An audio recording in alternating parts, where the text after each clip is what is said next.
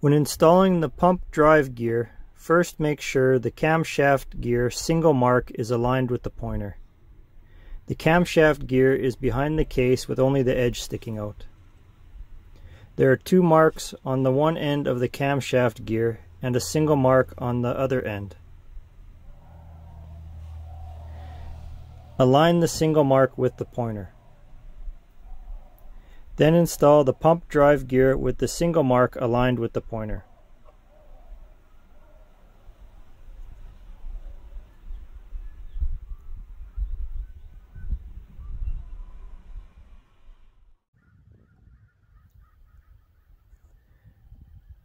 The gear marks will align at top dead center.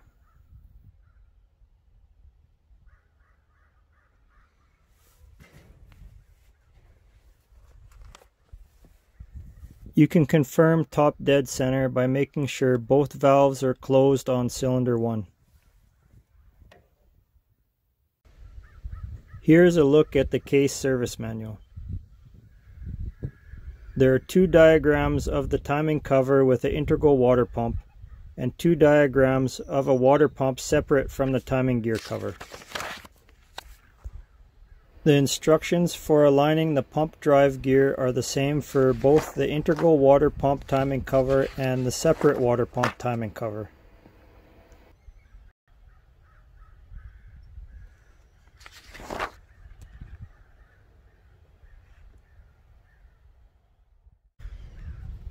Apply grease to the pump drive shaft.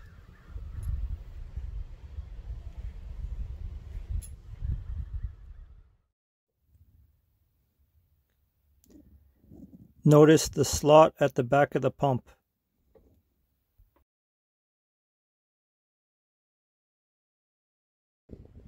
Gently install the pump drive shaft. Run a finger around the pump drive shaft seal to make sure it is seated completely in the pump body. Apply light pressure while wiggling the pump drive shaft in a circular motion.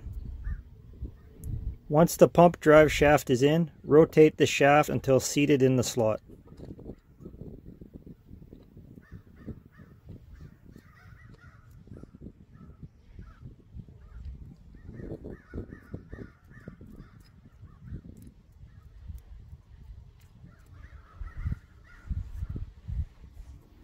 Install the pump.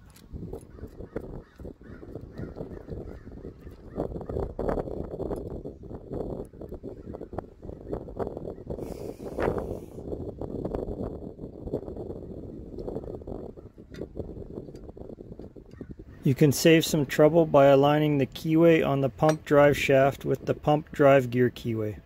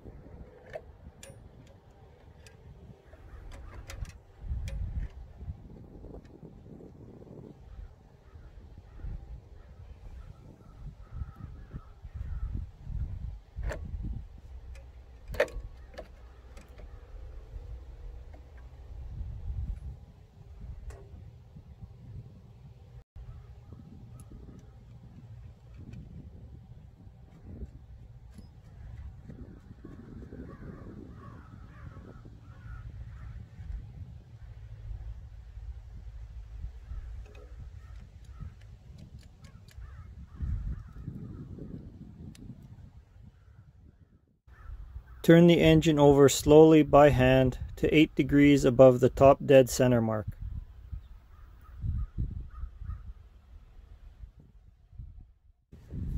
Remove the plate on the side of the injection pump.